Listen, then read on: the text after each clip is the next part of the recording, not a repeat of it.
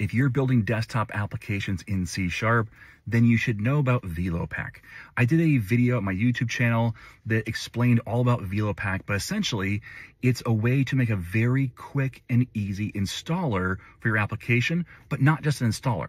It also allows for updates so that you can have your application say, hey, I've got a new update, and tell the user, can I restart and apply this update? Or let's apply this when you next start your application. So super easy, just a few lines of code, and all of a sudden you have an installer that also has an updater. So if you do WinForm development or WPF development or even Maui desktop development or Uno desktop development or other desktop app types, then check out VeloPack.